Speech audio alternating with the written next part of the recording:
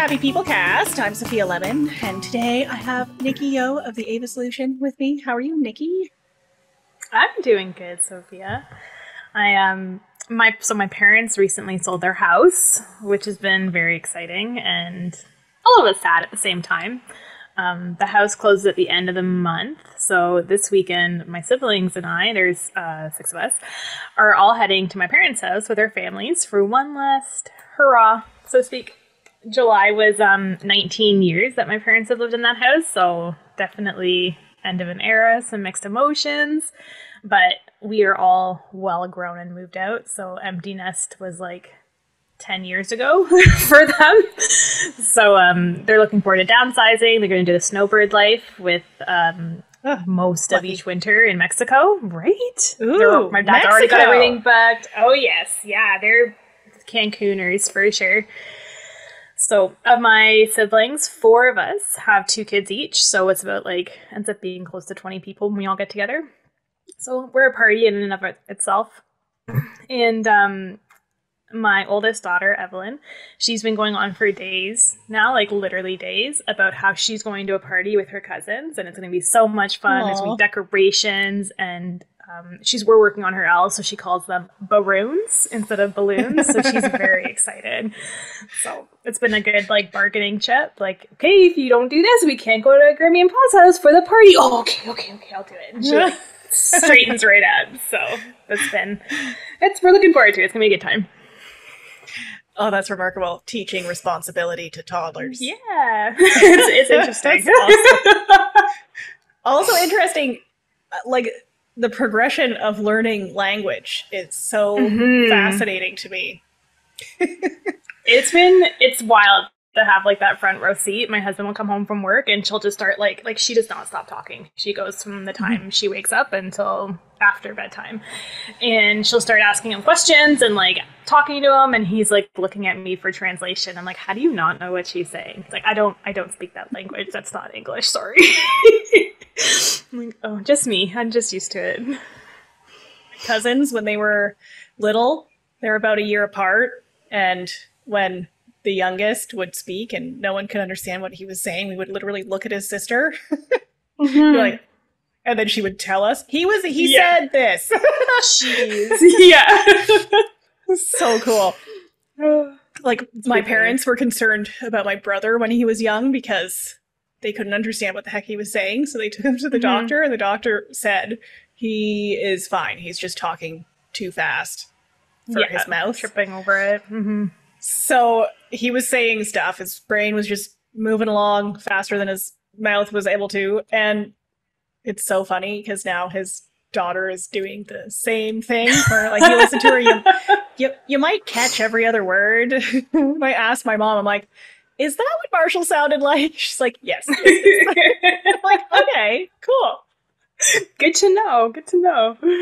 That's so smart funny. Cookie.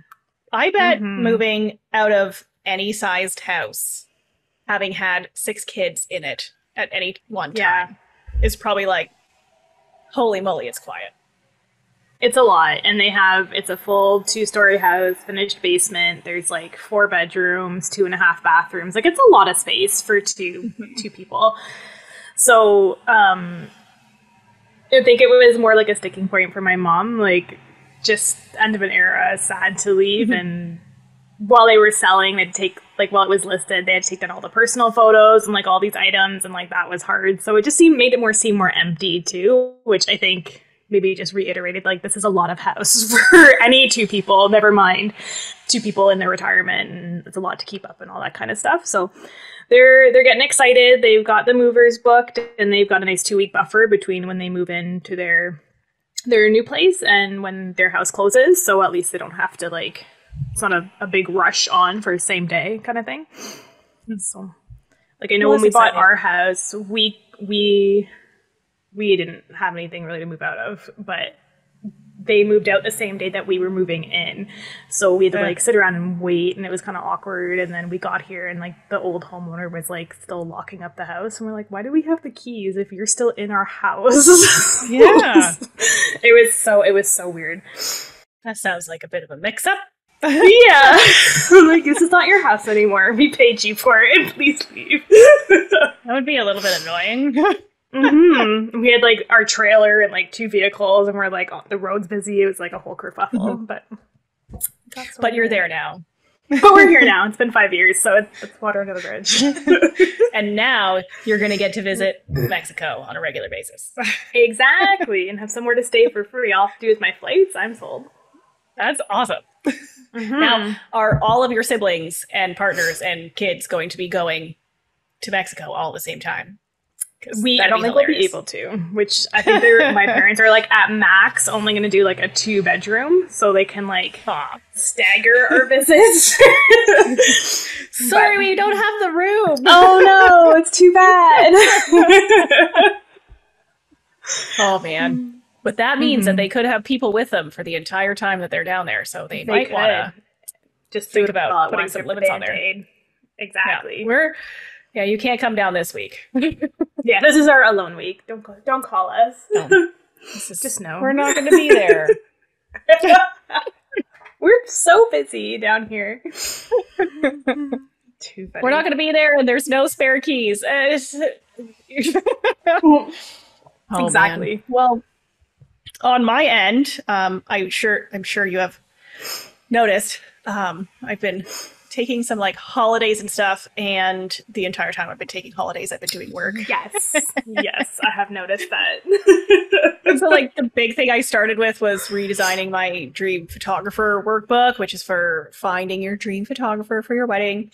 Because it was horribly outdated, and I really needed to sit down and update it because I started to update it and then it just sat there collecting dust. So I have like fully updated it, and then I went down the rabbit hole, like updating a whole bunch of stuff, which also resulted in me getting all of the stuff sorted for this podcast.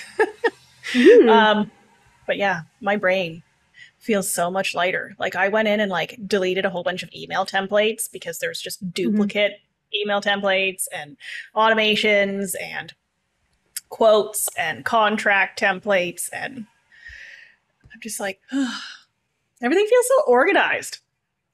Good. It's not all done and never will be, but somehow I ended up adding a whole bunch of new projects to my list. That's not always the way. Yeah. That's great. Here's one thing done. Let me do 5 extra things now because of it. This gives me a great idea for something else I can do. So I started creating like to-dos and everything. And I told you yesterday that next week, like when we're recording this next week, I'm going to not do any meetings except for my networking meeting. And I am not going to do any emails. And you can give me heck if I go into my email. I was going to say, I'm going to hold you to that. So. Okay. Accountability. Yes. You hold me to it. I'm down for that. And I'm just going to work on the stuff that I want to work on. So I don't know if you noticed, but my calendar is already completely filled for next week. I like flipped over to next week and I was like, did she not? She said she wasn't going to do anything. It's like time block. Just no emails. So funny. I'm just going to double check now that I am mentioning that I do still have like email time in there. So I could totally delete that. And take that out. Yeah. Yes. That's so funny. That's awesome. But yeah, people ask me what my hobbies are, and I'm like, I like work. Like I like I like to making work. stuff and making things cool, and like making sure my branding is consistent, and like I can spend so many hours in Canva. It's ridiculous. Yeah. I am such a nerd, and oh my goodness. Which probably leads into the topic of the day for this episode pretty well. Yeah, because I can just work all the time, and then crash. And so this episode is all about gratitude and mindfulness. Gratitude being making sure that you are taking a mental inventory of all of the things in your life that you have to be grateful for, because there are always things like that we really don't think about. Like, oh my goodness, my body knows how to breathe on its own. Like, that's a thing. There are people who can't do that. man, I am lucky to be able to breathe. Mm-hmm. So, yeah. Um, and it's funny because I was driving home from a proposal the other day, which, by the way, went beautifully, and Aww. the bride to be was so surprised that the entire session she was going, I just don't understand how you planned this. When did you do this? She's like, I always know where you are. Like, when did you go and get a ring? Like, Aww, that's so it was sweet. so cute. That was beautiful, but I was driving home and I was feeling pretty anxious. I'm texting Kevin about it. Whenever I tell him I'm feeling anxious, he's always like, well, why? I'm like, I don't know. Guys. But it is making me think about why I'm feeling anxious more. So that's a good thing. But he did ask me why, and I'm just like stuck in a negative thinking loop. Where like you think about one thing that's bad and stressful, and then you think about something else that's bad and stressful, and then on to the next thing, and so on and so forth. And like it's darn hard to get out of a negative thinking loop. It is. Like, my goodness. It is super tough because it's like such a spiral of just continuing on with that. And then everything's awful. I know. Just to get out of the loop is one thing, but as soon as you are stuck in it, then like if someone says to you, well, what's one thing in your life that's good? It's like nothing's good right now. Everything sucks. Everything is terrible. Like everything starts looking terrible. And like things that are not terrible all of a sudden are like just an annoyance. Like your dog needs to go to the bathroom and you're like, what the hell? Why? It's always me that has to deal with this. Our poor dogs. I know. They're good sports. They really are. They do a lot.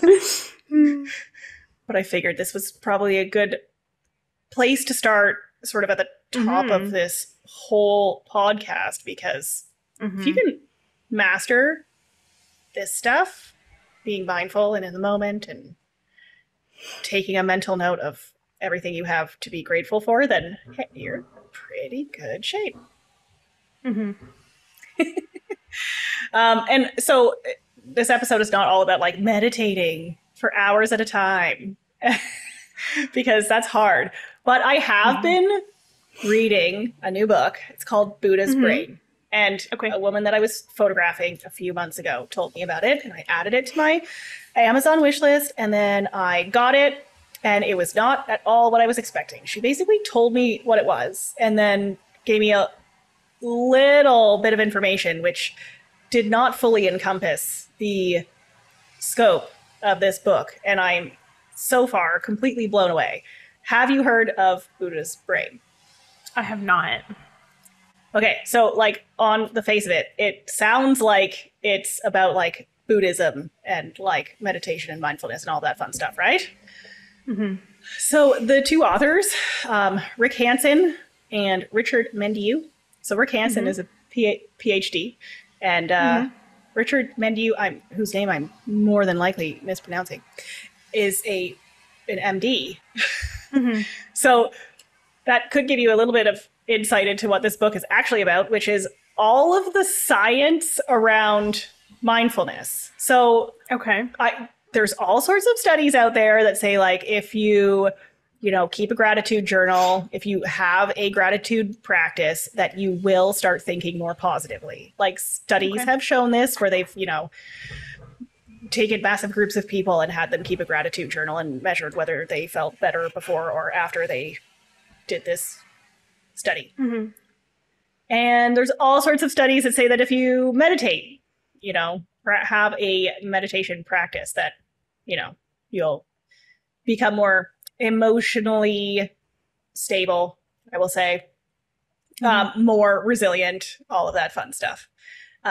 So that's cool, but they never really get into the science of it, and this book is totally 100% on the science of it, which is super nerdy, which is why I like it. Super cool.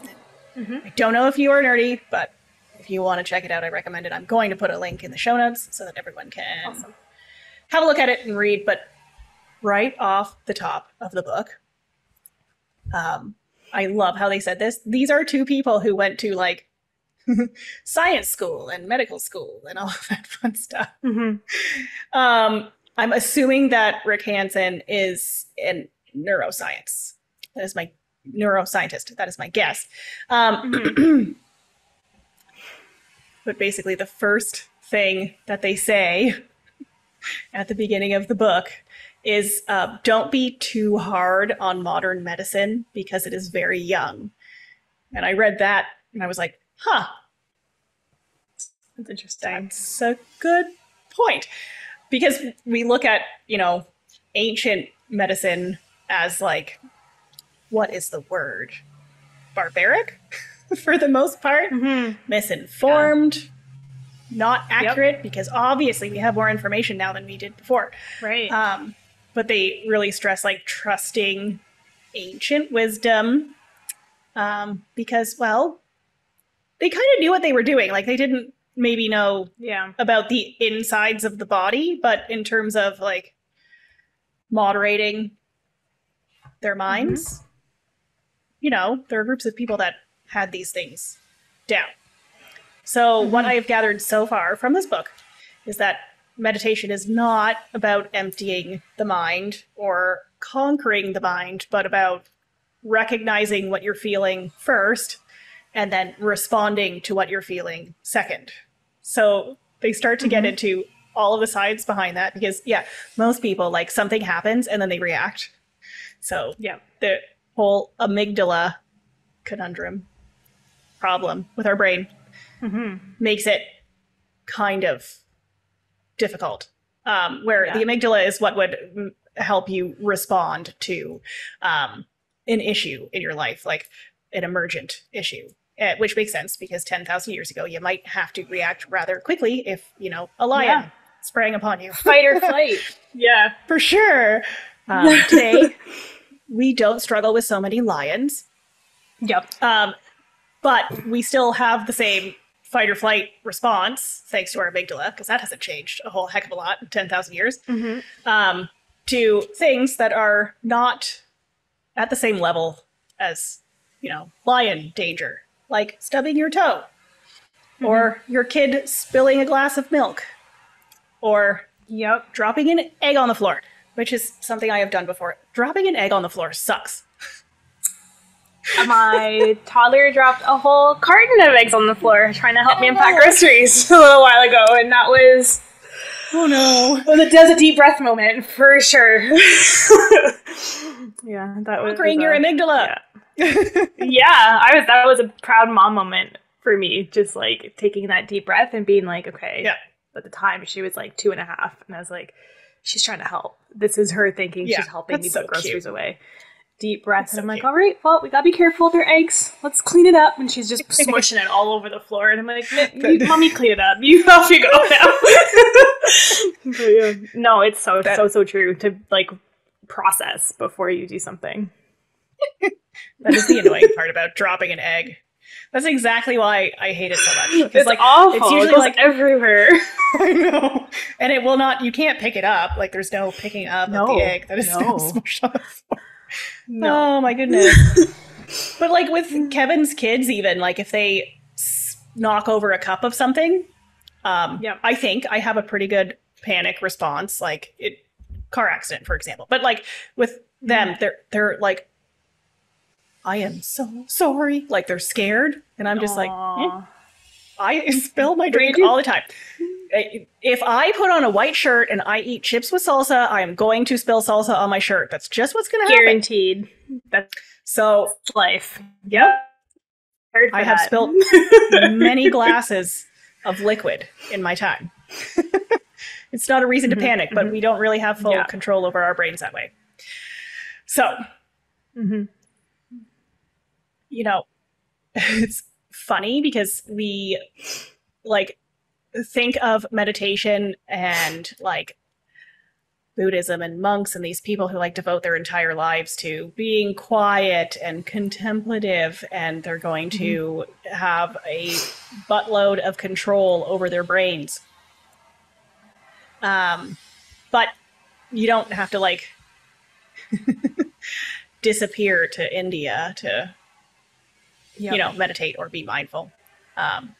Anyone can achieve it. And the big thing that I just keep reading and hearing, because I listen to a lot of podcasts and do like guided meditations and stuff, is just practice. Practice, practice, practice, mm-hmm. practice, practice, practice. Mm-hmm. I want to know your thoughts on gratitude and mindfulness.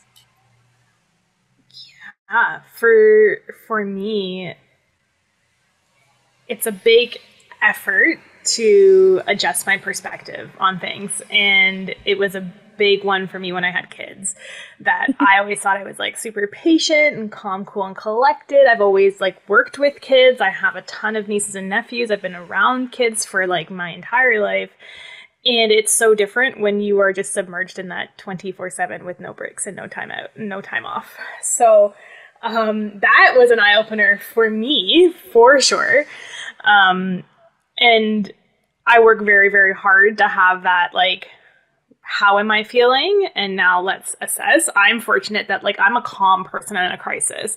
And a crisis can be, like, a first aid injury. It can be something's been dropped, something, we've lost something. I, like, automatically go, like, okay, let's start from the beginning. Let's follow the steps. Let's make this work. And I expected to have that, like, immediately with raising kids, and that was not a thing. It's like there's no patience, it's sleep deprivation, it's like Groundhog Day every single day over and over again. So it was like, it's a conscious effort for me to, when there is like a big kerfuffle or a tantrum's going on, to like get down on my kids' level and be like, okay, like this is how we're going to handle things. You're upset. I can't have a rational conversation necessarily anytime with a 3-year-old anyway, but especially during a tantrum. So like, okay, you're upset. Mommy's not mad. We're going to do this together. Let's go fix the problem, and like following this step. And I'm trying to introduce those techniques to her now so that they're easier for both of us down the road. Like even now we do like a counting trick. If she's like having a tantrum just because like the TV's off or she dropped her cup or whatever, like just a tantrum that's kind of seems irrational in the grand scheme of things, then I like get down on her level and I'm like, okay, count with mommy. And we count to 3 and we do it very slowly. And then we take a big deep breath in and we blow it out. And if she's still not like catching on, we'll do it a couple of times. And then I've like turned into a little game. We're like, okay, mommy's going to blow you away. And I go, and then she pretends to fall all over, and now she thinks it's hilarious, and then she wants to blow me away. So just to try and like bring her back into like what's actually happening. Like, okay, you spilt your milk. Let's clean it up together. Let's go get a towel, and here's a fresh cup of milk, and you know, no harm, no foul kind of thing. And inside, I might be like screaming my face off, but on the outside, I've got to like keep it chill. Like, they're little kids, and they have no idea. Their concept of the world is so tiny, and me losing my mind just makes them scared and upset. So that's not solving the problem anyway. And like the milk's already spilt. What are we gonna do about it? Like, I gotta clean it up anyway. Might as well not yell while I clean it up, right? So that's how I try to be mindful. And I think that shift for me in that, like, I'm teaching it to them makes it easier for me to practice it myself, to know that like she's in such a mimic phase, my 3-year-old, that everything I do, she wants to do. So to say, okay, I'm setting the behavior model for her and I'm teaching her these regulation skills and like how to handle things, it makes it a lot easier for me to take a deep breath and be like, or like step out of the room and take a deep breath, or like go scream into a pillow later on if I need to. And sometimes if she's just having a tough day, we'll have like a scream day, and I'll be like, okay, let's just scream it out. And we'll just, all the 3 of us, we just scream our faces off, and then she thinks it's hilarious and we move on. Like, you need that outlet. So that's really helped me be more aware, is like, how is she perceiving this? How are my girls learning these things? What are they going to take to heart and remember as they grow up? And that's made it easier for me, especially over the last year, since having 2 of them.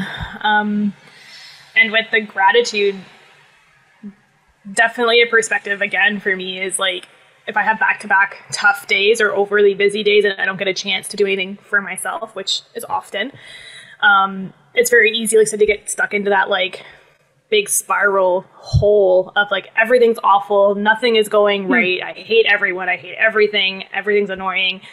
And then I'll have like a moment with my kids where they do something and I can like recognize like having the ability to work from home with my kids and work with people that I work with is a complete luxury and a privilege. And I do these things so that I can be here with my kids. So to get frustrated at the whole world when ultimately like I'm doing exactly what I want to do. I'm doing the work I want to do. I'm working with the people I want to work with. I'm still being able to take care of my kids and be home with them and be flexible that I don't only have Saturday mornings to run my errands. I can go grocery shopping in the middle of the week when my kid's in tow and it's less busy, and we can go out to lunch and have like fun sporadic days, and it can be awesome. And that is such a privilege that I have and that I work really, really hard for. So that helps me to be more grateful and aware of this. I can still have struggles and it can still be hard, but at the end of the day, it benefits me and my family in the long run, and it allows me to have everything that I want at the same time. So I do get to have my cake and also eat it, which I love. Because who doesn't love cake? My goodness. Right? It was my brother's birthday on Monday, and my mother got a cake. And I love cake, and it was chocolate cake. Oh, yes. So we were having it for lunch, and then they were leaving, and I had to go to Collingwood, and I was like, what time is it? Like, I have to go. I can't have cake. And I'm like, this is good for me. No, it's okay. It's good. It was a good unfortunate situation. Unfortunate situation. I have questions. First of all, okay. Do the three of you ever do this screaming exercise in front of your husband? We did it once, and he was like, what is going on? I was like, so we've had a day. You don't get it. So he doesn't participate in the screaming? No, generally not. I find the biggest tantrums tend to happen while he's at work, because then once daddy gets home, it's like pure excitement from my kids. So he misses a lot of the tough times. And he's like, comes home, he's like, they're great. What are you talking about? I'm like, I'm going to go away next week for the whole week. So have fun. And I don't. Has that happened? So no. It's like, I don't think I ever go away. No, I get drowned in the mom guilt. I can't leave my kids. I need space, but not that much space. Yes. Honestly, a lot of what you're describing that you're doing with your girls sounds like exactly the stuff that I'm thinking about that people do not think of as mindfulness, which is, okay, before I just start throwing my own temper tantrum, why am I feeling like this? And they also mentioned in the book, and I mean, I've read this in other books and listened to it in so many guided meditations, like, okay, look at how you're feeling and don't judge how you're feeling. And then in the book, they just put it in words that made so much more sense to me at the time, which was essentially, okay, so something happens, you're feeling a way, okay, rather than just continuing to feel that way about the thing that happened, why don't you look at why you are feeling that way? And if you look directly at, okay, I am feeling like this, it says you'd be amazed by how much easier it is, how there's no feeling associated with looking at how you're feeling. I'm like, oh, that's interesting. Like, anytime I am feeling anxious, then I'm like, okay, I'm going to think about why I'm feeling anxious. And like, like I can look at it totally calmly and not feel anxious about feeling anxious. It's weird. It's so like weird. That out of body, like you can completely separate and be like, okay, like completely objective with how your emotions are going, even though your emotions are completely subjective. It's very interesting, for sure. Well, and that is it. Feelings are very subjective. Another thing they mentioned is something happens and then you have your feelings about it. And your feelings about it are not necessarily about what happened, but about your entire life experience. Everything that has happened to you that has influenced how you look at things. So like you come home and the house is a mess and you're angry at your family because the house is a mess. And Well, it doesn't actually matter that the house is a mess. No, Like, that's it's not, deeper. like, the house being a mess is not a lion. Like, Yeah, you are going to exactly. survive that. So you don't have to have, like, a fight or flight response to, which getting angry about it would be the fight response to the house being a mess, right? So you're going to fight the lion or you're going to run away from it. You come home and the house is a mess. You get angry at your family. You're fighting your family like you Yeah, would fight a lion. exactly. It's not necessary. You actually don't have to care that the house is a mess. And through all of the research and reading I've done specifically on mindfulness and meditation, they say it over and over and over again. Like, you don't have to have feelings about anything that happens in your life. You could be in a bunker being tortured, and you don't have to have feelings about it. You don't have to be angry at the people doing it to you, and you don't have to, like, respond to the pain. And that's a very difficult thing for people to grasp because we're so emotional that it's hard to say, okay, I'm experiencing physical pain, I'm gonna be calm about it. Heck no. Yeah. But Yeah. there's plenty of people in the world who experience major physical trauma and come out of it being like, it happened. I wasn't going to be able to change it. Like, what am I going to do? What are you going to do? Yep. I'd rather just be happy than be upset about whatever. If this is a line of thinking that people are interested in, I strongly suggest that you check out the book Happiness. And this is not the full title, but Happiness by Matthew Ricard. He was, if I remember correctly, a photographer in France who gave up everything and became a Buddhist monk.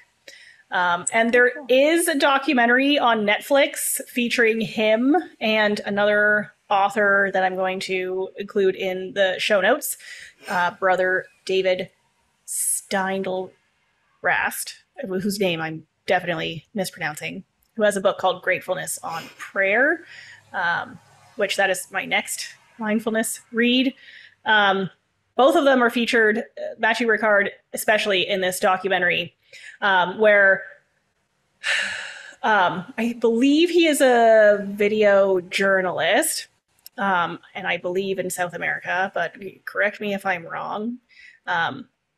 And this journalist is taking Matthew Ricard to this, like, mindfulness retreat for these spiritual leaders in the world, where they just get together and they talk about all sorts of stuff.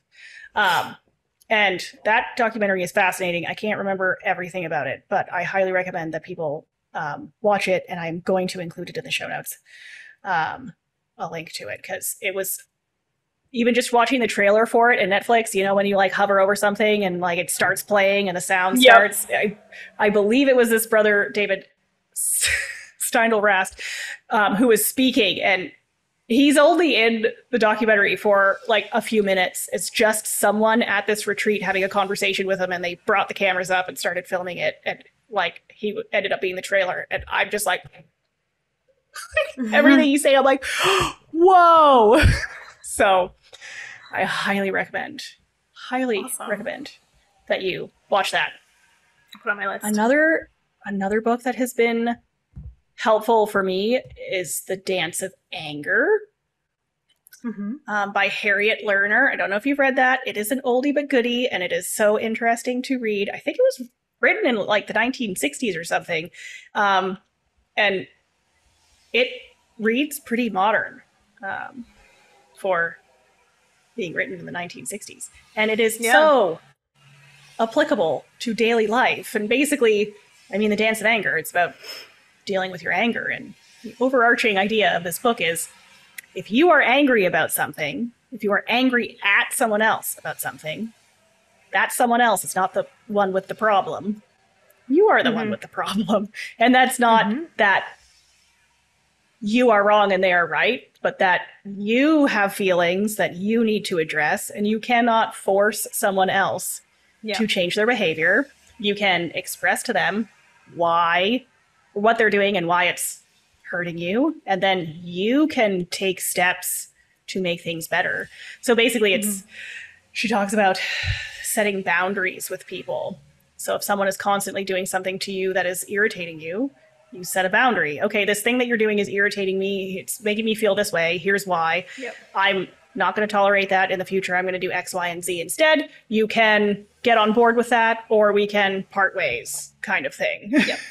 100%. Which is amazing. And I can't even remember what podcast it was that I was listening to, but this guy was describing that his mother, he would have hours long conversation with her on the phone, and it would just be negative, just her going on and on and on and on and on about negativity. And he finally set a boundary with her where he's like, Mom, I'm not having these negative conversations with you anymore. If you start into this sort of stuff, I'm going to tell you to stop. And if you don't stop, I'm going to hang up. Yep. And I guess he had to hang up on her a few times, and then she stopped doing it. Before she got it. So yeah. that's quite interesting. Mm-hmm. And then I have an interesting thing. Oh, yeah.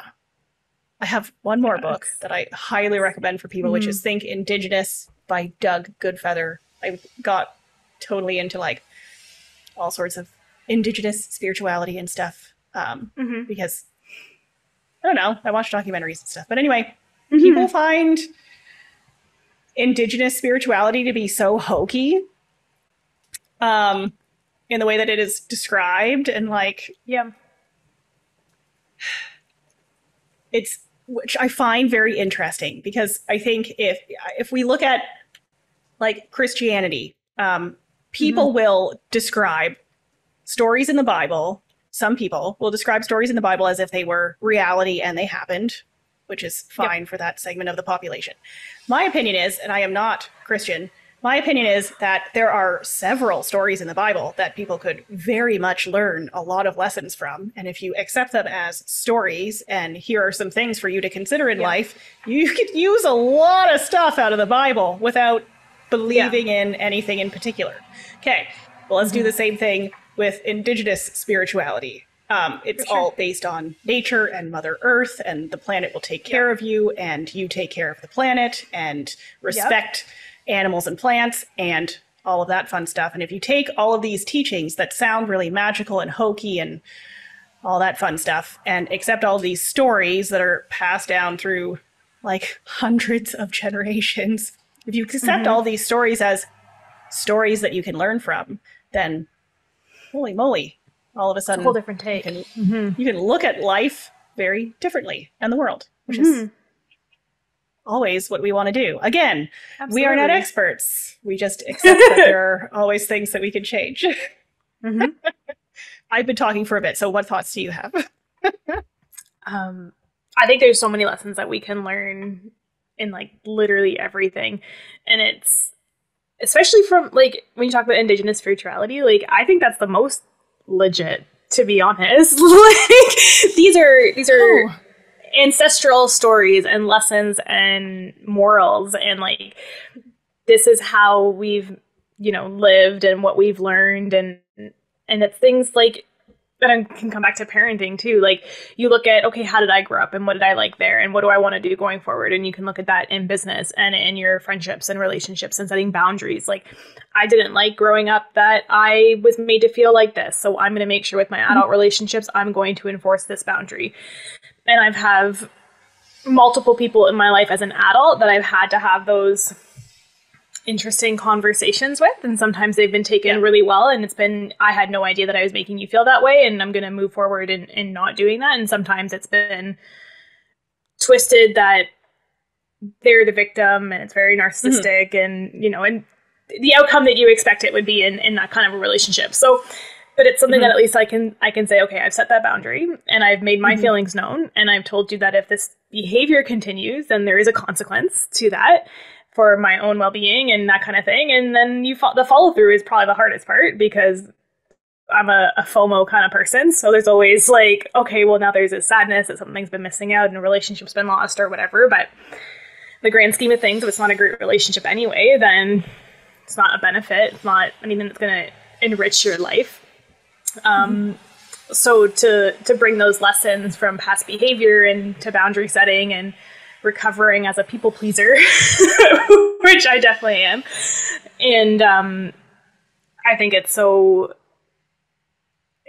definitely interesting to look at how things can change and how you can switch how you view things and how you react. Like how you said, like, it's not you being angry at someone is not their problem. That's your reaction. The behavior itself cannot be great, and something that whatever it is that happened cannot be great from your perspective or their perspective or someone down the street's perspective. But how you react to it and how you carry that with you moving forward, I think is what's the most important aspect there. And when it comes to these lessons too. Mm-hmm. Go ahead. Yeah, no, just like learning those lessons and those stories from whichever culture and whichever heritage, and being able to just use it as opposed to like following it to the T as law, being able to take that interpretation and apply that to your life and what you agree with and what you don't agree with and that kind of thing. Mm-hmm. Absolutely.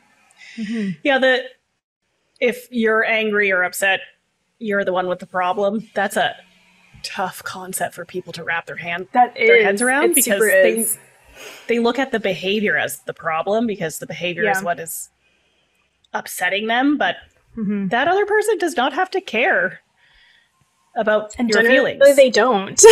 Yeah. I hate to say it. They don't have to care. They might not. And any amount of yelling or screaming or stomping your feet or threatening to do whatever might have absolutely zero impact. The problem is that you're struggling with your feelings. The problem being that it's bothering you. Like, if something is bothering you, that is enough of a problem for you to be justified in changing things. Like, if you are feeling something, your feelings are valid and should be addressed. Unfortunately, you're the person who has to address them. Or fortunately, but we always look to other people and things to solve problems for us. Yeah. All of this is all about being present with your own mind and body, and not judging and observing and then deciding how you're going to react. So that whole recognize the feeling first and respond to the feeling second. Don't react immediately, because it's just not effective. So I had 5 ideas for ways to become more mindful and practice a little bit more gratitude in your life. And I welcome you, Nikki, to comment on all of these. So obviously, first, meditate. And I say that because I do not meditate all the time. But I find that when I am in a negative loop for any period of time, if I then start meditating for even just a few days, it's almost an immediate change. Like, I am calmer, like noticeably calmer, more patient, more able to respond to things rather than react. Like, almost if I'm having a tense conversation with someone, I can actually think before I start using a tone or, you know, saying things that I don't need to say, or putting on that person that how they're talking to me is upsetting me. I could think in my own head, they're upset about something. So maybe ask them why they're upset first before you start going, leave me alone. And there's a zillion ways to meditate. It is not about sitting in a dark room with your eyes closed and your legs crossed and your hands in your lap, going Om for an hour at a time. I try to get an hour of meditation in a day, and that does not all happen at once. I do a little bit when I wake up, I do a little bit in the afternoon, and I do a little bit before I go to bed. And just that quiet time to myself is super it's huge beneficial for me, because if I'm going for too long without sitting down and being quiet, I get very, not necessarily anxious, but also like I've had 70 coffees and I'm angry about it. Like, you should see me on a Friday when I'm like or even a Thursday. At the end of the week, if it's been busy and I'm doing like my social media scheduling, which is generally the last thing I do in the week, as I am approaching the last few items that I have to do before I'm done, I start getting like tense and like, oh my goodness, I want to be done already. Yeah. Meditating helps me avoid that. And I do guided meditations, as I have mentioned. I do some guided meditations on Apple Fitness Plus because they have some pretty cool meditations on there, which like they have like kickboxing and cycling and running and weight training and core and all that fun stuff. They have that, but for meditation. So there's like four people who will lead meditations, and they just talk, and there's music in the background, and you listen and follow the instructions, and it's anywhere from 5 minutes to 20 minutes. Awesome. So that's an interesting option. The one app that I'm using a lot is called Balance, and I'll include the link in the show notes. It is great. And it has all sorts of like guided meditations and like these immersive meditations where it's music or a sound, like leaves in the trees blowing in the wind, or like a river or waves or a train, and it'll vibrate your phone along with the sounds so that you can like hold onto your phone and listen to the sound, and it like distracts you from thinking about stuff. And then it also has all sorts of sleep stuff. So meditations for sleep, where you put it on, you get in bed, you listen to it while you're going to sleep. Do you meditate at all? Is that a thing that happens in your life? Not regularly. I have, and I do every so often. I don't do it as a regular occurrence, and I would like to. It's a matter of available time and having to to like gauge, okay, do I want to have, and I mean, I guess you could, maybe I do. If I wake up before my kids and I have my 20 minutes where I drink my coffee in absolute silence, that could be a form of meditation for sure. Self-reflection. Yes. Sometimes what I do if I'm feeling particularly anxious on Fitbit, on my watch, there's like a breathing exercise type thing.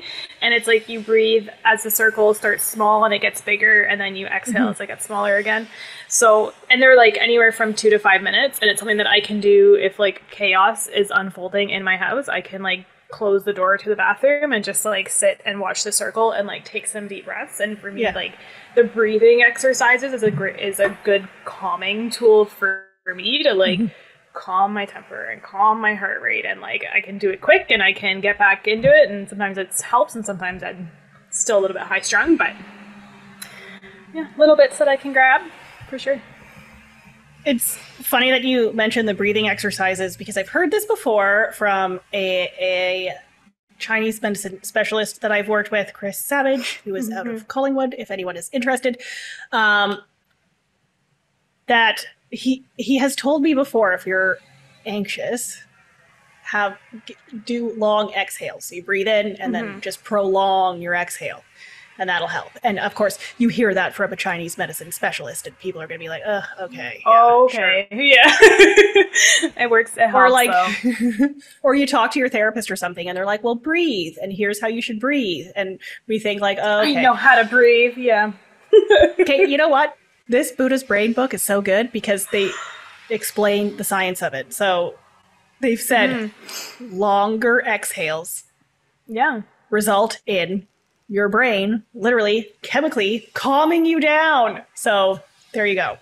Long exhales. That's helpful. Yeah. Also, drinking your coffee in the quiet in the morning. It's beautiful. There's actually a meditation in the Balance app for that. Is there? Nice. Okay. Yes. I'll have to check that out. Perfect. That's what I need. Yeah. But if it's not about, again, being in silence and clearing your mind and thinking about nothing, right? It's about focusing on one thing at a time. So you're sitting there in silence and you're smelling your coffee and you're sipping your coffee and you're feeling the warmth of the coffee on your lips and on your tongue. And then you're tasting the flavors and you feel the warmth on your hands and all of that stuff. That's experiencing the entire feeling of what is happening right now. That's awesome. Okay. So the next one is sitting in silence. It's just like super restorative, I think. Or I guess, Yeah. well, we'll get to that later. But I mean, I think outdoors and the same sort of thing. So you're listening to like the wind in the trees and you're smelling all the smells outside, which I mean, if you think that the outdoors does not smell different, you are wrong. Like, go outside and start smelling stuff. Smells different. Start thinking about Depending it. on Every once where in a while. you are, too. Yeah. Mm-hmm.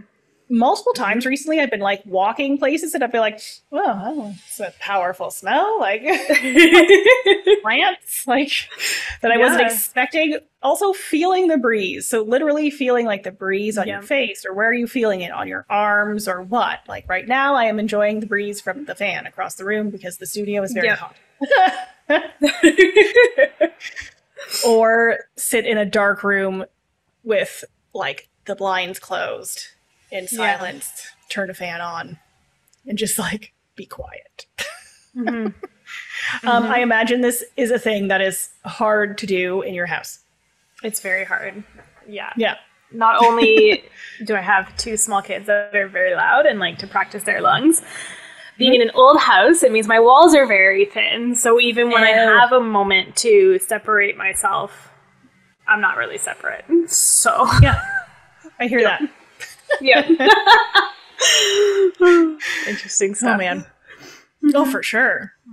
There's also listening to music. I have heard that one of the best things for mental health is just, and positivity and happiness, is finding moments of awe. So like, you know, you're standing on top of a mountain and you're just like, holy moly, look at like that landscape. That's flipping beautiful, or a sunset or whatever. Yeah. But how often does that happen for you for music? Because like if I'm driving, or these dance parties that we talked about earlier, like you're listening to some really good music to the point that it's making you dance or like whatever, and your mind is like, your brain gets so consumed in music like pretty easily.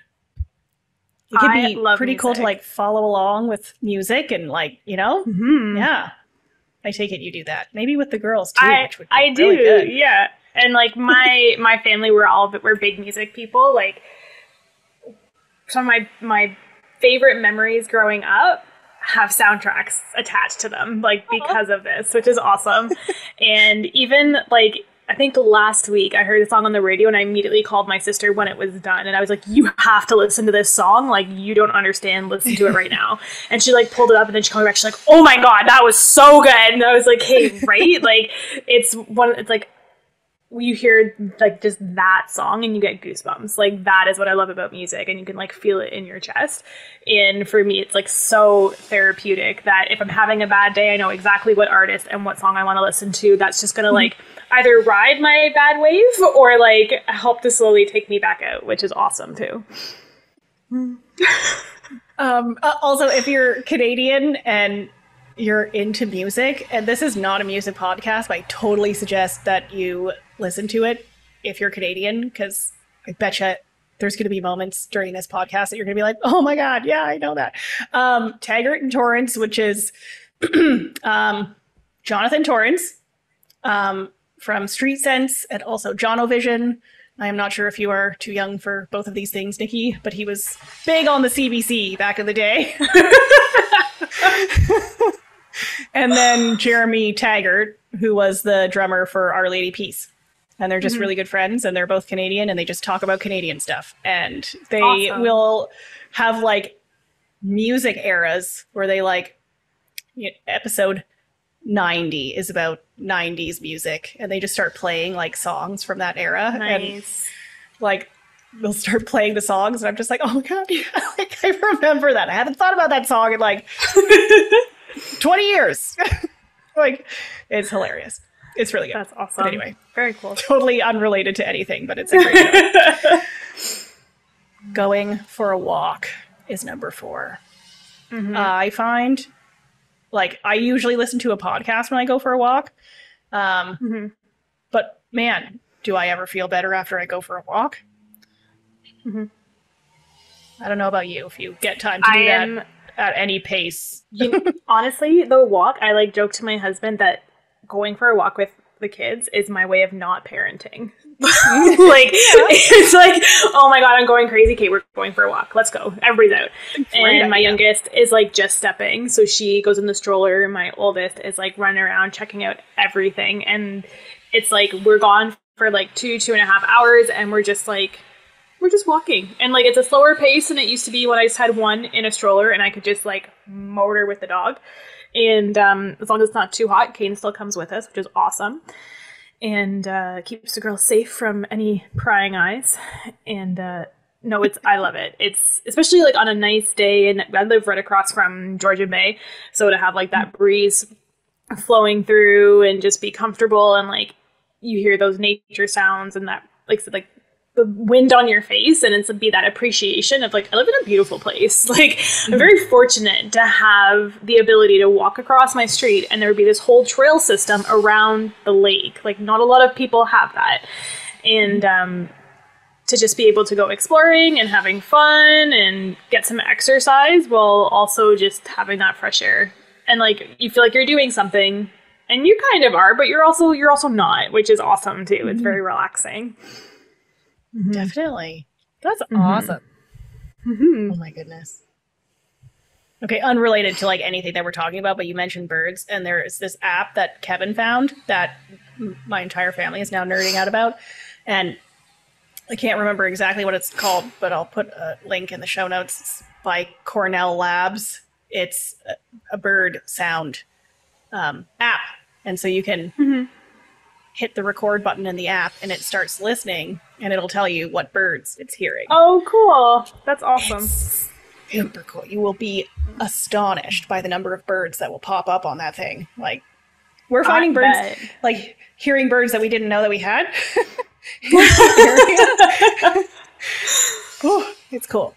Okay, so the last item on my list was reading some reflective books. Obviously, I'm reading Buddha's Brain right now, and I listed a few other books earlier. Do you ever get time to read books? I have been trying to carve out some time. I don't have as much time as I used to. Before I had kids, I could burn through a book in like 2-3 days, and that's working a full-time job still. Like, my degree's in English. I love to read. I have behind me is like a condensed version of the books that I still have. I interned at a publishing house, and it was like, oh, we have overstock books, take them home. So like, it was like paradise for me. It was like the best 3-month job I've ever had in my entire life. So I've been trying to make a conscious effort to carve out more time to read. And sometimes that's like a chapter before bed. Sometimes I like literally will leave my house and go, like, once my husband gets home, and go just sit in a parking lot and like have a coffee and read my book in silence.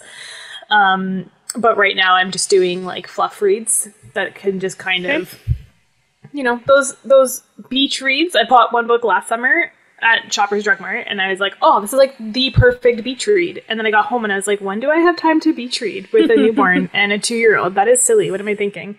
So anyway, I'm getting to it this year. This year?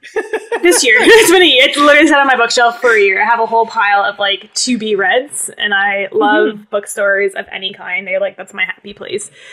And I kept buying books when I was having kids and not realizing that I don't get a chance to read. Or when I do get a chance to sit down and read, now I fall asleep because I'm tired. So it's been an interesting... I've read a couple really good ones in the past. What's one that I really loved was... looking at it on my shelf. Oprah Winfrey's What I Know for Sure. So this was like, oh my goodness, like probably pushing 10 years ago, 8-9 years ago. And they're basically just collections of like little stories and like anecdotes from her life where she talks about like, this is a lesson I learned and this is what I know specifically about life and about my reaction to life and what I want from my life. And it was she talked about like gratitude journals and being mindful and shared some really like tragic and also then other interesting stories from her past, because she's had a very tragic and interesting life. And it was very like, it's one of those books that when I finished and I closed, I was like, huh. And then I spent a year like telling every single person I knew, like, read this book. Yeah. But very interesting. I have not read that, so I am writing that down. Do you have It's any a good like one. nonfiction? Like I said reflective books, but when you said beach reads, I was like, you know what? Actually escaping into something else for a period of time could Mhm. probably be quite It is. delightful. And It is. It is. I have a couple of ideas myself, but I would love to hear from you if there are any nonfiction Yeah. or sorry, Um, fiction. fiction books. Let me look at my shelves. I read what's something I've read recently. One of my favorites that I read just after university, so this is not recent, is All the Light You Cannot See, and I think it's being made into a movie currently, and Okay. it's set in World War II German occupied France, and it toggles back and forth between this young girl and her father, and she's blind, and a German soldier that's been drafted, against his will, and he works in there, like, not works, but like he's specializes in like radio communications and stuff, so he goes in and like fixes all the communications that they've been brought down, and so it goes back and forth between their perspectives during this, and it's a very poignant read, and very interesting take, because I don't think you see it often from the perspective of a German soldier that did not want Yeah. to be in the war. And anyway, another one of those books that I closed and was like, oh my goodness. And having been minoring in history, and I have a deep love of history and historical fiction and historical nonfiction, just a very, very interesting take on that whole time period and perspective. And we've talked about perspective a lot so far in this episode, and that's one of those things that to see different reactions and things. And what's another really good one? I just finished Little Fires Everywhere, which they also made into a Hulu series, starring Reese Witherspoon and Kerry Washington, who are both wonderful. I have not watched the show yet because I wanted to read the book. And it's about this very upper class family in Cleveland, and then this almost impoverished mother and daughter that kind of travel from place to place, and she's an artist, and how their lives intersect, and more on perspective what this upper class woman thinks is life and standard, and everything's very black and white, and you either are right or you're wrong, and you fit into the mold or you don't, and if you don't, then you are less fortunate and you need pity and all of these things, and like she couldn't possibly ever be wrong. And then the perspective of everything is open to interpretation, and you don't understand what someone goes through until you've lived that yourself. Very interesting. Those sound good. They are good. Those are my two recommendations. So my two recommendations would be the James Herriot books. I cannot remember the titles, but it's basically a series of like story. He was a vet in like the 1920s in England, I believe, in the UK. And he just tells stories about working with animals and like meeting his future wife and marrying his wife. And it's just, his writing is very good and funny and heartbreaking. And I cry a lot when I read his stuff, because there's like all of this stuff about like people loving these animals and losing these animals. And, you know, and then there's, you know, all of the silly things that vets did back in the day with the information that they had. And we would not do that now. Today we would do this. And it's very good. He was a very good writer. The other recommendations I would have are The Poultry Collective and Republic of Dirt. And I will include the link in the show notes, because I cannot think of the author's name off the top of my head. But basically, both books have 4 narrators, I think. So there's this woman who, unbeknownst to her, inherits a farm. She shows up at the farm and comes across these 3 characters. So one is an old farm hand. One is the like 20-year-old disaster who lives with his mother across the street. And then there's this 12-year-old girl. And it ends up being like a story following this girl, but like all of the stuff that's happening all over the place. And it's, each chapter is narrated by one of these people. So it'll like tell the same like afternoon of events from like in chapter 1 from the woman's perspective, then from the farmhand's perspective, then from the 12-year-old's perspective. And it's so funny to see how they like describe things differently and mentally judge each other. And like, it's really funny and fits in pretty well with the ridiculously happy stuff because it's so entertaining. But all of these situations are like, oh my God, that's terrible. Like, I can't believe that's happening. But it's written so hilariously. They're very good. Like, I almost want to go back and read those again because they're just so entertaining. But anyway, we probably should wrap up this episode. Do you have a ridiculously happy moment? I do. Yesterday morning, I went for a walk with my girls, and my oldest is like I said, how like her concept of things is so little. So she's amazed by literally everything. Like her favorite thing to do is to go and throw rocks in the lake. And so we walk down the town docks and she's like looking for these like perfect rocks. And then as soon as she gets one, she gets all excited and like this huge contagious giggle. And then she like patters over to the edge of the dock and like heaves it in, it splashes, and it's like this huge excitement. And then my youngest is in the stroller and she's just like, oh, clouds, and like just completely amazed. And she's telling me what everything is, and my oldest is, and at the Midland Town Docks, they've got like the heritage signs and for like Samuel de Champlain, and like it used to be all railroads for the grain depot and things like that.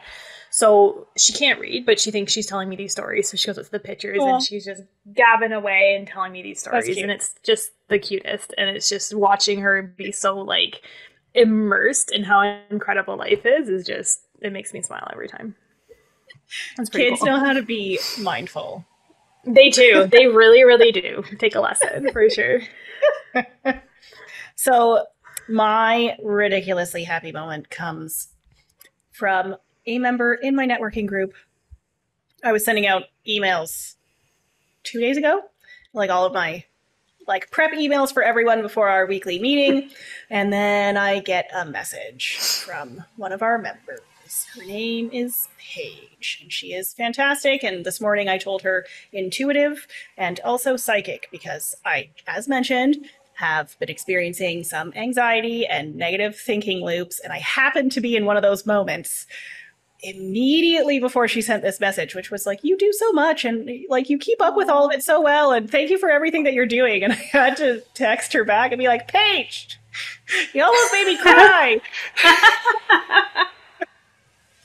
Speaking of gratitude, part of gratitude is telling people when they have done something that has made you smile, because that can have a massive impact on someone's day. That can completely turn around someone's day. So more of that.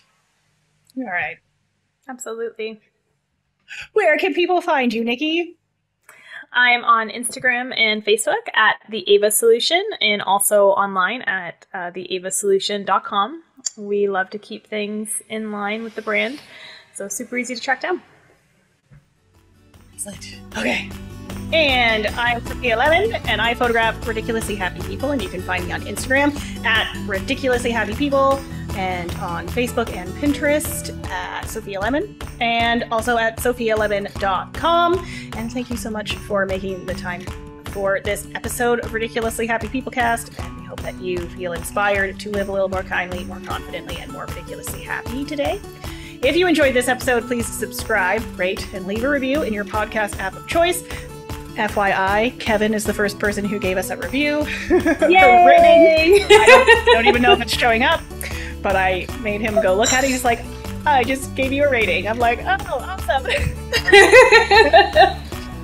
Your feedback and Kevin's feedback means the world to us and helps spread this ridiculously happy movement. We also invite you to join our community on Facebook at Ridiculously Happy People. And remember that happiness is contagious. So who you know who could use a smile, share this podcast with them and bring a little bit of extra sunshine to their day. And thank you for listening. And we will see you next time.